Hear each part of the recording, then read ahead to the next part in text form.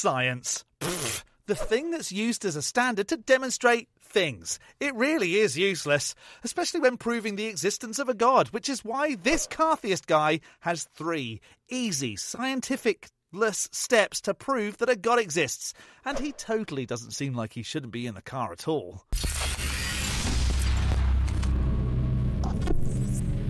Hello, I'm the Skeptic, the British floating circle that watches people make extraordinary claims, and then I explain why I don't accept what they're saying. There's a logic argument for the existence of a god, and Stephen here has the answer. Now, I'm not suggesting that anyone in this video has been putting some unusual chemicals in their body, but, well, you'll see. And he gets to the conclusion that a floaty wizard exists without science. Go figure. However, before we find out how to prove Godfrey is real, if this isn't your first Skeptic video, hit the like, the subscribe and the bell and demonstrate the existence of a working algorithm. And a super thanks to those that hit super thanks in some recent videos. Left-Handed Jedi, Ashton Fall, New Pitbull and Jerry O'Connor. Lisa the Rainbow Giraffe bestows leaves upon you. Moorhen. Go on, Stephen. Take the wheel. Or don't. I don't believe God exists. You know, this is, I'm sorry. I don't believe God exists. That was another one. I'm sorry, what? Is he the embodiment of that meme that goes around where if God doesn't exist, then how has anyone been far even has decided to use even go want to do look more like? Prove to me that God exists. Show me evidence of God's existence. I'd feel much happier if he just got out of the car. Don't be like, be like, sure, I'll definitely do that. That's going to throw them off. Hang on, what? What are you talking about? Are we coming in midway to a conversation with yourself here? Did you start talking and then remember to hit record 5 minutes later, but just carry on where you were? This video isn't even a response to another of his videos, because there's only one video on his channel. Totally do it. Who cares? Because you do have proof, and I'm about to give it to you. All right? Oh, great, my dude. It's called the preconditions of intelligibility. You use it. They use it all the time, every day of their life. Every time they walk out their door or get up in the morning, when they breathe, they're using these. Okay? I'm about to explain it. The first precondition is absolute morality. Absolute morality? Okay, but please don't say that morality comes from an imaginary being that thinks wiping out the entire planet with a global flood, because some of the people it apparently created are acting in a way that the floaty imaginary being didn't agree with. Okay? Absolute morality exists. We know absolute morality exists because if you give somebody a really hardcore or crazy scenario like torturing babies for fun. For fun? Who's torturing babies for fun? So as long as you're not enjoying yourself whilst doing it, it's okay. Have you been attending the Eric Hovind School of Ridiculous Sayings? A boy ape stands up and he's like, I ain't gonna be an ape no more. A girl ape stands up and she's like, me neither. When is it okay to torture babies for fun? When is it okay to torture babies and not have fun? Never, unless you're a psycho, right? And we can both agree that you have to be a psycho to say it's okay to torture babies for fun under any circumstance, you know? Torturing anyone for fun sounds pretty psycho. Absolute truth. Absolute truth exists. Oh, there are no absolute truths. Well, that person just made an absolute truth statement. So, well, that's an absolute truth statement you just made. So anything...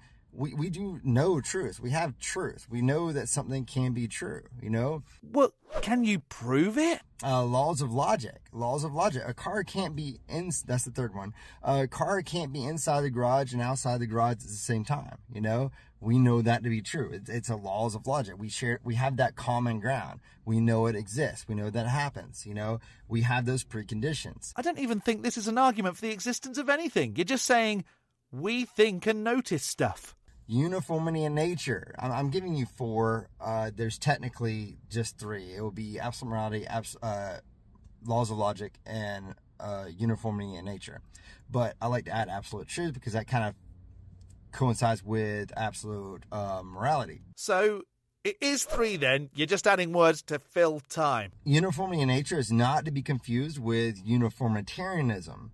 Uniformitarianism is rates and conditions has never changed in the whole world, you know, and we know you don't have to mention this stuff, but we know that is not true because of the global flood and things might have been different then. We have fossil records of huge cockroaches the size of of a surfboard. Dude, making stuff up will not get you anywhere. I don't know how big the surfboards are where you're from, but where I'm from, they're much bigger than 3.5 inches. You know, it's crazy. You know, we got some crazy stuff out there we found. All right. But either way, racing conditions have not been exactly the same. So we're not promoting uniformitarianism. We're promoting uniformity in nature. When you go outside, you can trust tomorrow that the gravity is going to work in your favor and not send you off flying into space. You know, we have that control. We know that there's control and uniformity in nature. Do you think that there's a switch in the earth that controls gravity?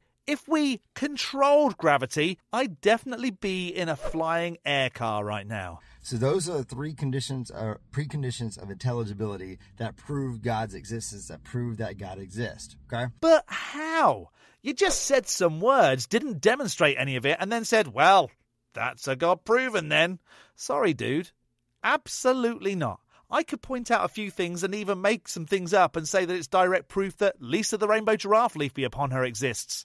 That is a more detailed answer to prove God exists. You know, obviously you've got the minor ones where you can just say, hey, look at that building. How do you know there's proof that there's a builder? The building is the proof there's a builder. What if you find a painting in the middle of the woods? You know, I think we've talked about this before, you know, but that would be kind of a minor one. But if they're intelligent and they're going to be asking you these questions or seem to be like having like a book smart kind of intelligence, like a college student, you know. Oh, yeah. Curse those college students for using their brains. And I don't think we even have to touch the watchmaker fallacy right now. Even if you try and disguise it with paintings or buildings. Okay, maybe we do. Perhaps the fact that the universe/Earth doesn't behave like a watch, painting, or building, so it's not the same. But the fact that there is so much about the naturally occurring that is terrible could be taken as non-God evidence. They're going to ask you those questions and they're going to expect the preconditions of intelligibility answer, which now I gave you, so it's super easy. Now, when they say, well, those could exist without God, ask them to show you an example of how that can exist without God. Aren't there no God explanations for things already? The trouble is, believers then get all annoyed that their God isn't needed and say that it's stupid. That's not how things should work. You know, especially use absolute morality, because that's the easiest one. That's the strongest one. Morality is the strongest one. Nah, my dude, is it okay to end the life of babies if the baby's parents annoy you? No? Well, the God of the Bible does that. Because how can you justify, I know it's wrong, but how can you justify within your worldview, without God, that torturing your baby is completely wrong no matter what circumstance? If you think that baby death without believing in a God is okay, then I hope you never stop believing in a God, because that makes you a terrible person. If you need a God to tell you not to harm people, then you have some serious problems. And that was fairly quick and easy. So here's another fella that has great reasons to believe in a God. You know, I always thought if God existed, why doesn't he show up? Like, what's wrong, you know? Why can't I see him in the dreams? And why some people say there is God, they saw him in the dreams, but I personally don't believe it. So I'm like, okay, so how can I know that God exists? So in this video, I will tell you everything that I know that makes me believe that there is God. So first of all, if you know anything or you have experienced anything, just let me know in the comments so me and other people can understand, and you know, our connection with God improves. Oh, let you know of an experience to help you determine what did all this. Okay. I once saw a rainbow, so that's proof that the world was pooped into existence by a cosmic rainbow deity. Lisa the Rainbow Giraffe Leaf be upon her. So first of all, number one reason I think is that the nature is just so complex, it cannot be made by himself. Oh, jolly good.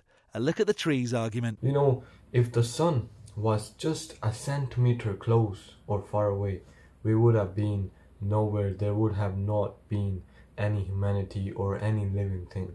Just a meter, just a centimeter. Incorrect. The width of the habitable zone around our sun is about 120 million kilometres, so the planet would technically be able to have liquid water on it anywhere in that zone. But it's actually suggested that we could be up to 1.5 million kilometres closer to the sun before it would become uninhabitable here. That's about 4 times the distance from the moon to the Earth. That's a long old way, buddy. And, the way it's made, like how food comes from the soil and how clouds are there, how the sun is there, the birds fly. It's just so complex. Is it though? Or is there a natural explanation for all of that? And if all the plants kingdom comes up and understands animals like tigers and all them, they won't understand it. And same thing with animals. If like cat and dog, if animals all together comes up and says and understands humans, they would not be able to do it. I don't understand what you just said. What now? If cats and dogs could understand, they wouldn't be able to understand what? Why are all these believers high? Same thing goes with humans. If humans all come together, they will not understand how God exists. They will not be able to see God. Well, yeah, you tend not to be able to see things that aren't there. Because, they don't have the understanding. They obviously can if they are very spiritual and, they all do good stuff, they all pure, righteous, and then they can do it. But if they're just, their negative emotions are so down, they do sins, God won't show up. And if you're righteous, if you pray and you do good stuff, then God eventually will show up. So God can't show up, but will show up if you believe in it first. But it can't if you do the things that the God says is bad, but if you pray, eventually it might. How on earth is any of that believable? So it's like that.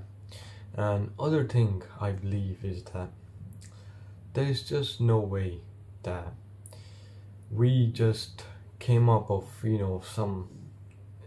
How... it's just so weird, Adam, the first human. He was made by soil, mud. Well, he wasn't, because that's not true, buddy. It's a story. There's no proof that Adam and Eve were real people, so accepting them to be real is a little silly. So, how is that possible?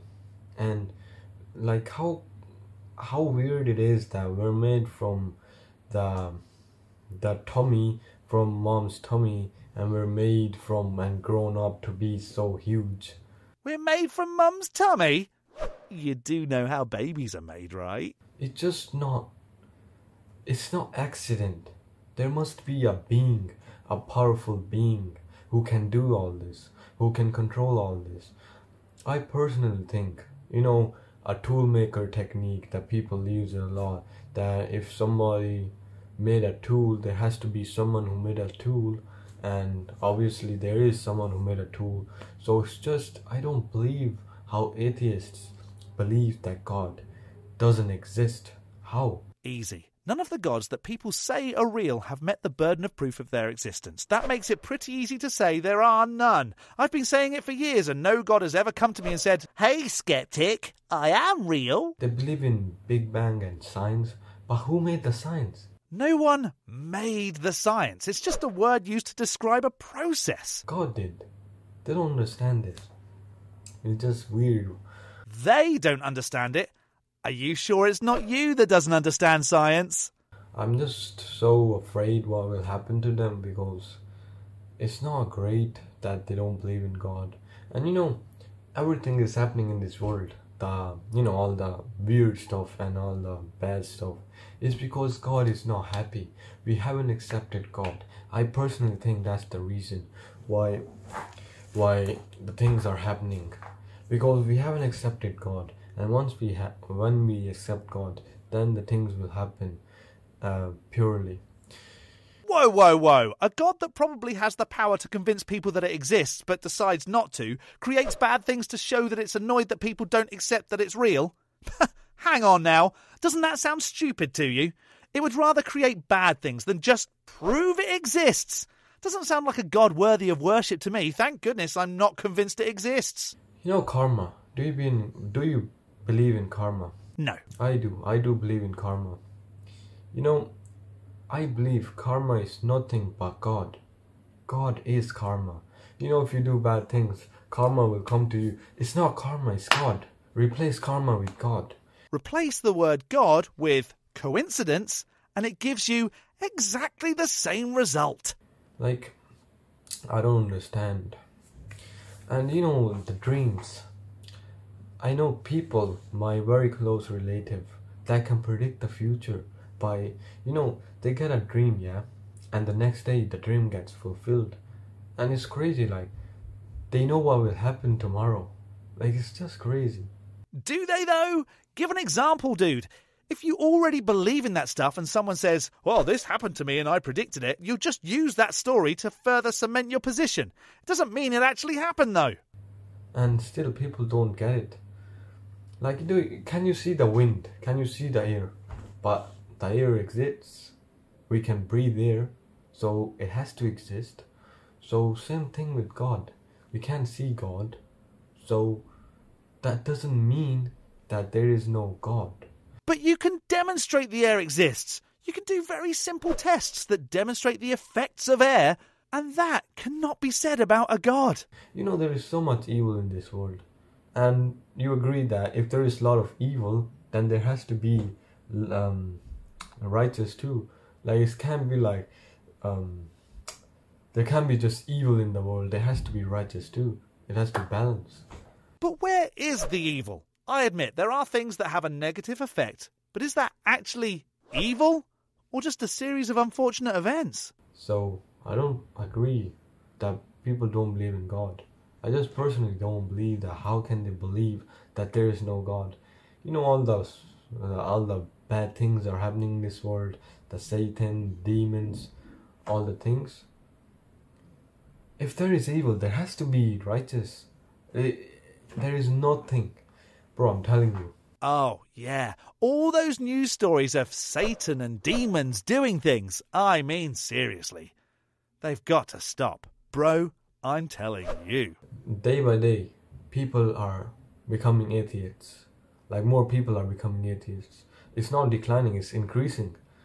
Because they say, oh, my prayer, my dua, or my prayer doesn't get accepted, so there is no God. But they don't understand that in order for your prayer to be successful, you have to be kind, righteous, pure, like just pure soul. Why would you pray anyway? If a God has a plan and knows everything, your prayers asking for things won't be answered because you're asking a God to change his mind. But they're not that, so their prayer is not gonna get accepted. But yeah, bro, I'm not gonna take most of your time, so just go in the comments and do what you think is right. Just give me your opinion and just join. Go to the description down below and just join, and don't forget to hit the subscribe button and like, so you can get my notifications. And see you, bro. Thanks, bro. I still don't believe that a God exists, and I feel justified for taking that position. So neither a Cartheist nor a Brotheist managed to prove a God, but good on them for trying, I guess. But word salad is word salad, and I feel like I've been tossed enough for one video. Sorry, fellas, I actually like science and all the things it demonstrates. But you may think all of this was a load of bull, and these guys did have good reasons to believe in a God. Let me know in the section below. I'm going to skeptic this as another couple of Brotheists dealt with. A big thank you to this month's top level ticks on Patreon: Dark Ether Piao, Tamo, the Barely Bearable Atheist, George, Godless Granny, Addy Rockart, The Enixes, Jakari, Elizabeth, Whiskey Tech Fred, and Rick, as well as all the $3 base ticks. You can become a supporter on Patreon too at patreon.com/theskeptic. The link is in the description, along with links to all my other socials. Don't forget to hit the like button and subscribe if you haven't already. From me, the Skeptic, stay safe, keep thinking logically, and ask questions. Skepticism is the first step towards truth. See you next Saturday.